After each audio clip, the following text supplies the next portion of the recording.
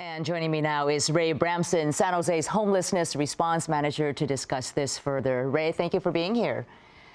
So we had a happy ending so far for Leonard Jackson, but many others are still waiting for homes.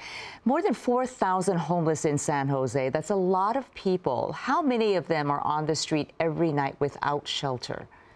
So San Jose, like the rest of California, experiences a challenge that we have a lot of unsheltered people.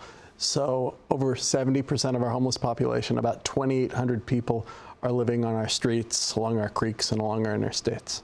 And is that because there aren't enough shelter beds in the city and county? Shelter beds are part of the challenge. The other issue is, San Jose has a small urban core.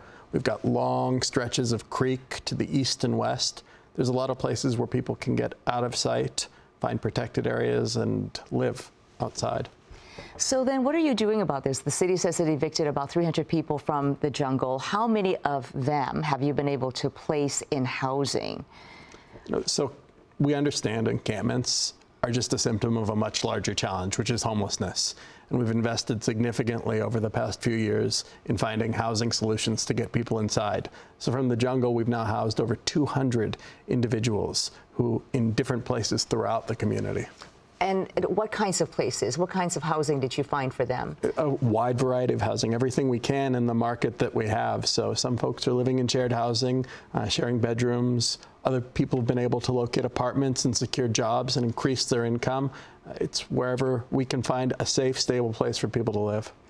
And is there any thought about perhaps maybe finding a place where people can park their cars or their RVs? Because so many people we found, especially in East San Jose, were just living out of their cars. Absolutely. Just in San Jose, we have over 500 people in the last point in time count that we found living in their vehicles. So one of the solutions the city is looking at is trying to find safe parking lots where people can park, get connected to services, and then hopefully get hooked on to long-term housing and services. And how far along are you in that process? Have you identified a site? We've identified a partner, and we're trying to work through some of the issues to create a pilot site. Other communities throughout California have been working on this, and we think there's some promise.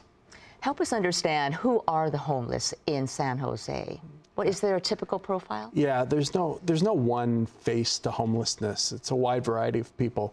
San Jose has over 30% of its homeless population, which are chronically homeless people, folks that have been on the street for a long time and have a severe mental or physical disability.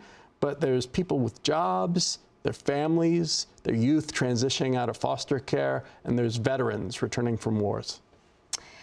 And so what are you doing to help them? What can you realistically do? Because the city has housing vouchers, but even those who have housing vouchers, 800 people currently are on the waiting list with vouchers with no place to go. Yeah, the reality is there just isn't enough housing. Our vacancy rate for rental properties in San Jose is hovering just around 4%. People can't find units in the market. So what we need to do more than anything is build more affordable housing with the supportive services that are needed to keep those people stable and safe. Well, we hear that in so many cities throughout the Bay Area, right? We need to build more affordable housing. But what can you do currently? Because that's sort of more of a long-term thing. It takes time to make that happen. What can you do currently within the budget you have to more effectively serve the population? So last year, the city invested nearly $35 million in over 750 long-term and short-term housing opportunities. So we're looking at every tool we possibly can, rehabbing old hotels and motels, buying manufactured housing, which is assembled off-site, and then bringing it to an area, trying to find different bridge approaches to get people off the streets now so that we can build the long-term solution. And is that bridge approach effective? If you just give them a little bit of shelter, even if it's temporary, is that enough to get them on the path toward a long-term recovery and where they can be self-sufficient? Well, we need to make sure that that bridge housing that we provide has services and that there is light at the end of the tunnel for them. So we can't give them a place to go and say, you're not going to have a permanent home in our community. So we need to make sure that they have that destination in mind when we place them there.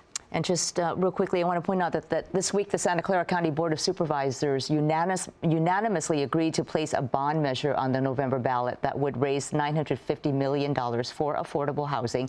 Will that be enough to address the problem? The measure by the Board of Supervisors was historic.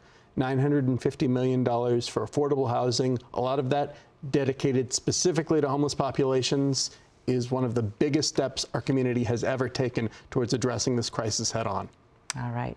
Ray Bramson with San Jose's Housing Department, thanks so much for coming in today. Thank you, Thuy.